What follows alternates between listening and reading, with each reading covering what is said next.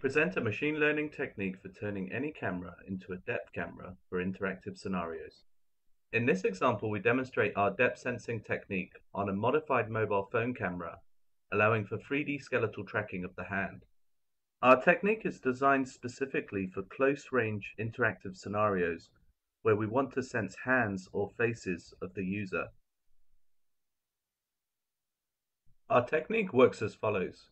We use low-cost, low-power LEDs to illuminate the scene. We remove the IR cut filter on the camera and replace this with an IR bandpass filter. We then learn a mapping from this IR intensity image to depth using a hybrid classification regression forest. Here we demonstrate that any web camera, such as the Microsoft Webcam, can easily be turned into a depth sensor in less than 10 minutes. We first remove the infrared cutoff filter from the lens. We then add a ring of infrared LEDs that is attached to the camera with a 3D printed case. Finally, an infrared bandpass filter is attached in order to block most of the ambient illumination.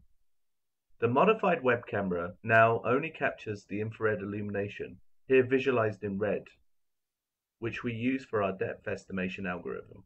Learning a mapping from IR intensity image to depth is performed in a two-layered process.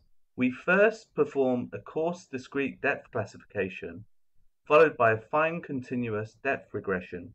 Whilst clearly not a general-purpose depth camera, our system can be used in a variety of human-computer interaction scenarios. Our system produces accurate results in real time with up to 220 frames per second depth estimation. State-of-the-art pose estimation techniques can be employed for hand part labeling using the inferred depth data to enable 3D interactions.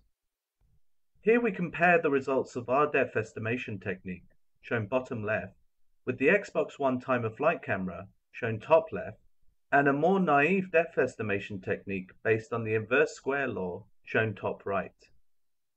Our system works equally well for faces. Here we show the error between our technique and the time-of-flight technique from Xbox One.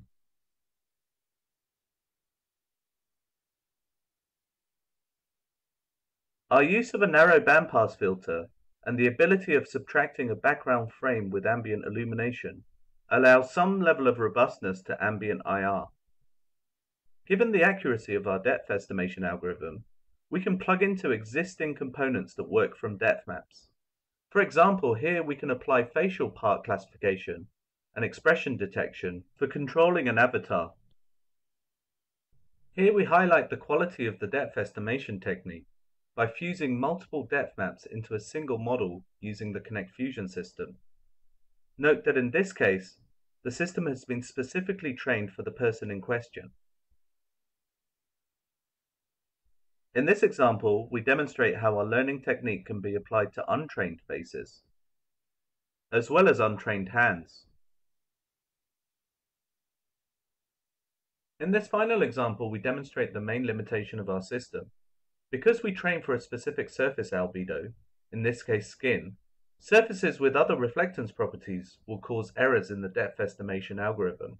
However, for interactive scenarios focusing on faces and hands, our method provides a low-cost and efficient way for turning any camera into a depth camera.